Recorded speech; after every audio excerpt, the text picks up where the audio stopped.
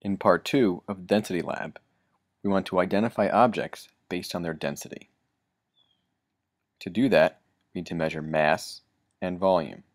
Density is mass divided by volume. The objects we want to identify are a brown cylinder, a gold cylinder, and a silver cylinder. But first, we have to get the mass using the scale. Here's the mass of the brown cylinder.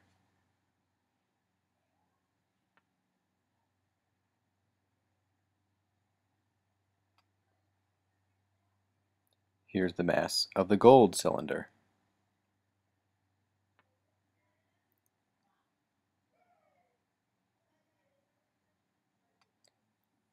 And here's the mass of the silver cylinder.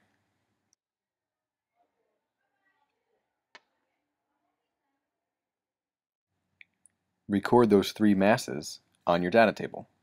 There's a column for mass. Be sure to write your unit, grams. To find the volume, we first need to pick the best graduated cylinder. The object fits in all three. We just need to find the one that is the most accurate.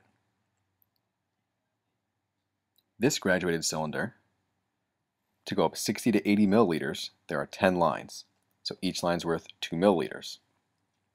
This graduated cylinder, to go up from 20 to 30, has 10 lines, so each line's worth 1 milliliter. And this graduated cylinder, to go up from 9 to 10, there are 2 lines, so each line's worth half a milliliter. This one is the most accurate one.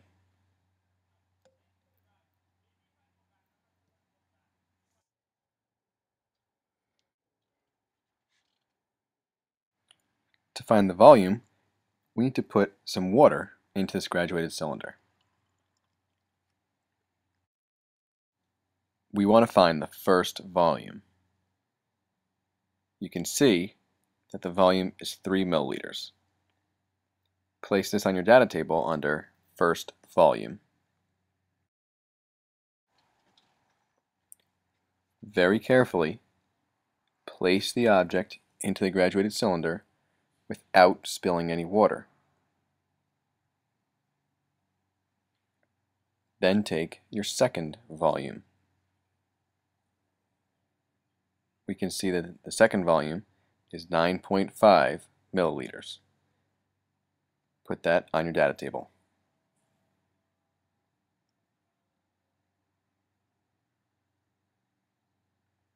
The volume of the object is the second volume minus the first volume. Don't forget your unit, milliliters.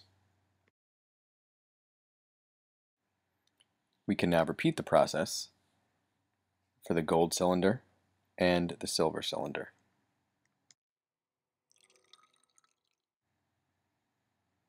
The first volume is 3 milliliters.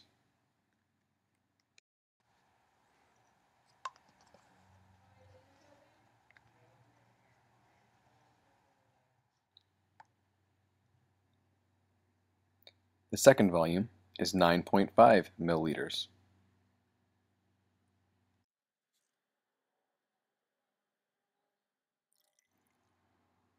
The first volume is 3 milliliters.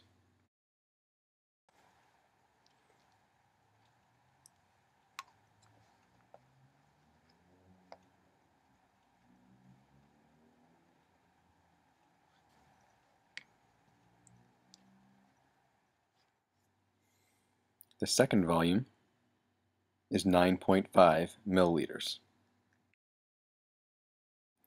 Density is mass divided by volume. So take the mass you worked out and the volume worked out and divide them. Don't forget the unit, grams per milliliter. Knowing the density, use the information to figure out the identity of the unknown cylinders.